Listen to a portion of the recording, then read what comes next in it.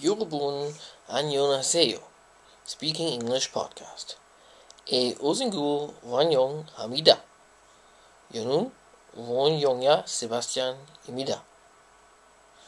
What's up? Hello and welcome to episode 137 of the Speaking English Podcast. Thanks for tuning in, and this introduction was in Korean.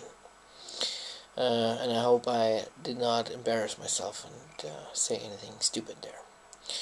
So today we'll do another episode on phrasal verbs because you seem to like it and I like what you like. So we'll do today to fill in.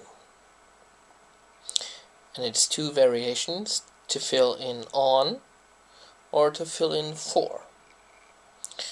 Okay, so you can have, for example, a form.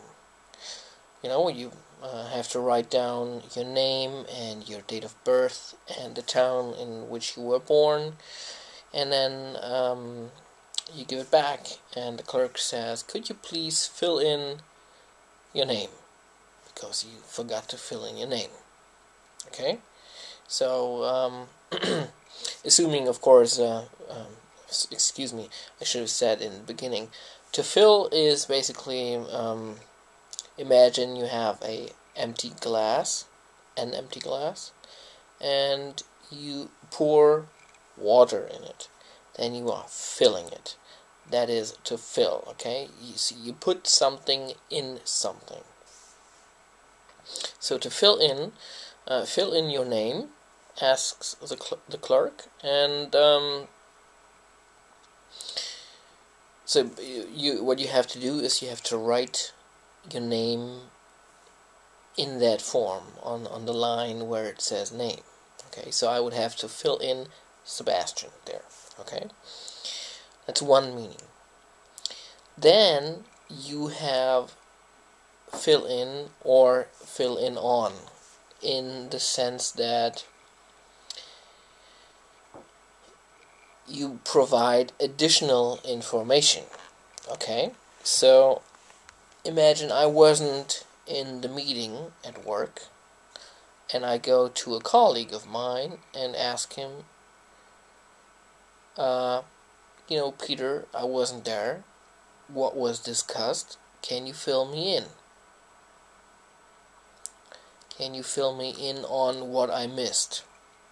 Okay, so you can either say fill in this case or fill in on. And so what Peter is supposed to fill is my knowledge, okay, or my the holes in my knowledge. I'm missing information. He fills this in. Okay.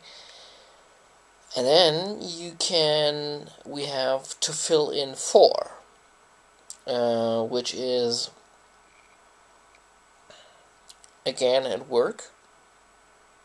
I would like to take Friday off because I want to take my son to the zoo.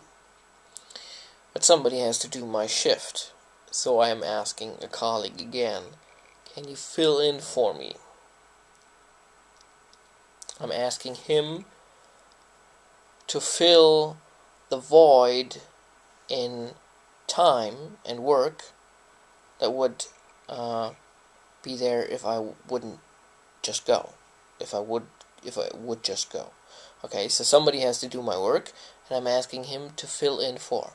I'm asking him to do my work. Okay? Good.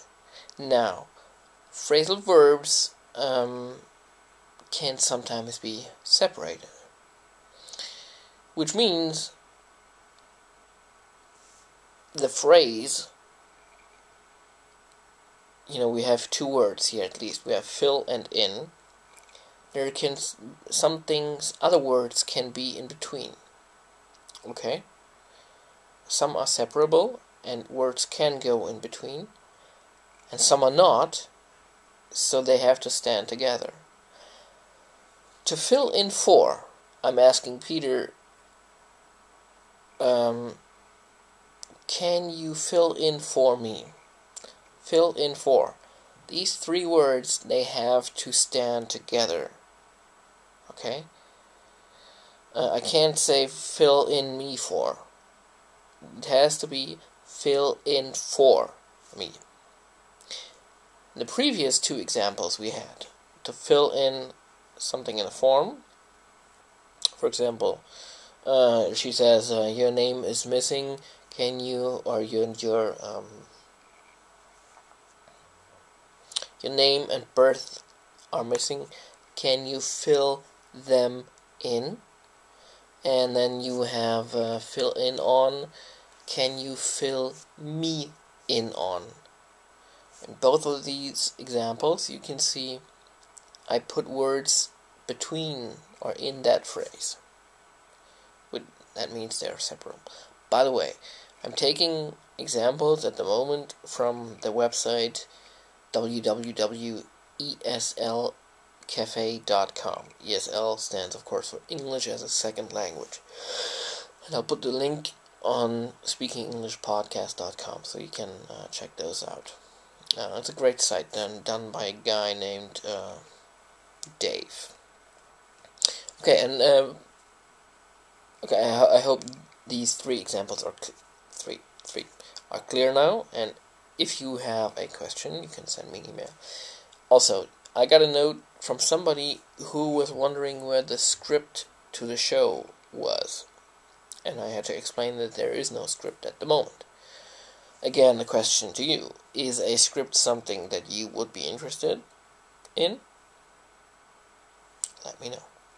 Alright, so thanks for tuning in. Send me email. If you're new to this show, don't forget to go to iTunes and subscribe. It's listed there, or just put the URL in your feed reader. And what else? Well, how about if you are on Facebook, then you you like this show. You can go to facebook.com/speakingenglishpodcast. You can tell your friends and coworkers about it, or invite other people on Facebook to like this show. And there are all sorts of things you can do. You can buy the theme music, or listen to it. You can go to the page Next Topics and vote on what you would like to hear. And if you choose to check other, then write down what you would like to hear. Alright? Okay. Thanks for tuning in. Bye-bye.